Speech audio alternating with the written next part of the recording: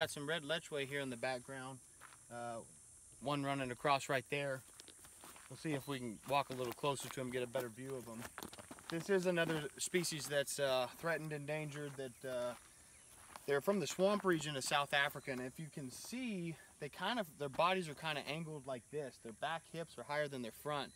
They're from the swamps. So what they do is they're specialized for skimming the top of the swamp and eating the algae and the forage that's on the top of the swamp.